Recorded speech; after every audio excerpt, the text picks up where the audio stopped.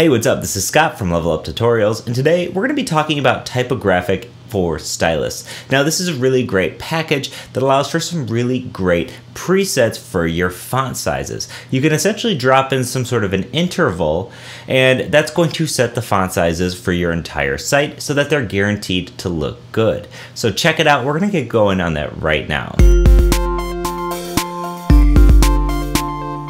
So to get Typographic, we just have to come to the GitHub page, and as you can see, there's some more examples and things like that on a Corey Simmons page here, and we're going to go over a couple of Corey Simmons Stylus packages and other videos because he does great work. So this Typographic is a really interesting Stylus package that I happen to use all the time, especially when I'm throwing together a quick mock-up or I'm working on a side project and I don't want to spend a ton of time designing. This allows you to design in browser really easily by basically setting your font sizes for you, and it's going to make sure that they have vertical rhythm. It's just going to be a nice way to set your font sizes. So what we can do here is we can first install Typographic. And now again, I probably wouldn't be installing Typographic globally on my system because I'm probably usually going to be using some sort of build process like gulp or grunt or something like that. Or even CodeKit can take care of these things for you. But for this example, let's do sudo npm install and then the package, if we come to Chrome here, is just Typographic. And I'm going to install this globally so I can use it on this project. If you have a Node package and everything all set up for your current project, you can just do npm install Typographic. Now what we're going to do is run the same command we've been running, except for instead of unib urupture, it's going to be unib urupture, and then we're going to do utypographic as well, just like that. Okay, so now it's going to add on Typographic as to something else we're using.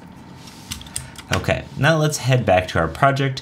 What you can see is that the first thing we need to do is place this add import Typographic at the top. We didn't need to do that for Rupture, but we did need to have to do it for nib, so we're used to this at this point. Let's go ahead and just paste this in here. Okay, so we're now using Typographic. Now, what this essentially does is it allows you to quickly use some font stacks, and it allows you to quickly use some presets and ratios to get some really great typography. So we have it installed. Let's go ahead and see what sort of presets there are. You have this T headers, T presets. There's this demo here that you can check out. But more importantly, let's come to what we have: the font stacks. We have the presets, ratios. I'm just going to open these up in tabs so we can sort of see what exists. So you can see we have Typographic font stacks, and in here there's several serif and sans serif. So if we wanted a Helvetica font stack, we could just drop that in there. Likewise, a Futura one. So I'm going to drop this Futura font stack in here. So how do we go about doing that? Well, since this is just a variable, all we really have to do is come in here. Let's do, inside of our body, we can just say font family and then paste in Futura.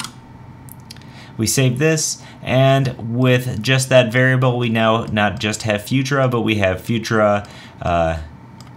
I've never known how to say this font title, so I'm not even going to try. Arial, sans serif, and we have all those fonts just by simply using this Futura variable. Okay, so that's font stacks. It's essentially just a variable of font stacks. There's also this T headers mixin, which you can use to pass it in a font stack, and it's going to make your header and body font stacks differ. The T headers mixin allows you to change all of the headers, so essentially H1 through H6, and have those same fonts. So if we wanted to do that, we could just simply throw this in here and just say T headers, and then paste in Futura. We can save that. Now what you'll see is that we have H1 through H6 all set to font family Futura. Likewise, we can modify that to say Helvetica and it's going to use the different font stack instead. We have Helvetica New, Helvetica Arial, Sans Serif. Okay, so this is just setting your headers. So now let's actually check out this T presets mixin, which is actually going to be the meat and bones sort of why you would use Typographic. If we come in here at the very top of our document, actually let's do it below this normalized mixin, we can simply just say T presets and let's just throw it a number. Because we can give it all sorts of presets, you can give them by name or number. We don't really know what this preset 1 is, but just to see what happens. So when I save this, you can see we have some things that have happened here. We have H1 through H6 have been giving a margin bottom and top, along with some font sizes and line heights. So 2 rems with a 2 rem line height, 175 with a 175 line height. Now what happens if we change this preset? We can hit save. You'll now see that H1 has a font size of 4 and a line height of 43535. Now, what are these presets?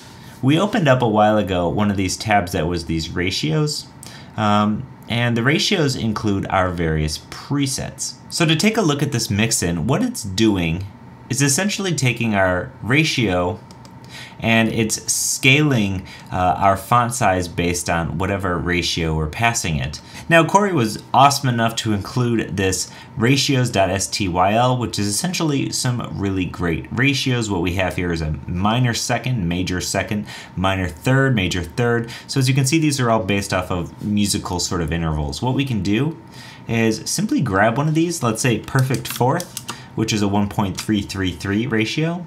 And we can drop it in here under our presets and just say perfect fourth. Now we're given every single font size is the base size multiplied by, I believe it was 1.333. Yeah, so we got 2.666. And this is going to completely change your document. Paragraphs, lists, block quotes, pretty much anything text-based. So if you come here, you can see that this is sort of an example of what you get. What I recommend is if you're designing in browser, I like to essentially throw this mixin in here. Just try different presets out until it really feels like what I'm looking for out of a hierarchy of font sizes.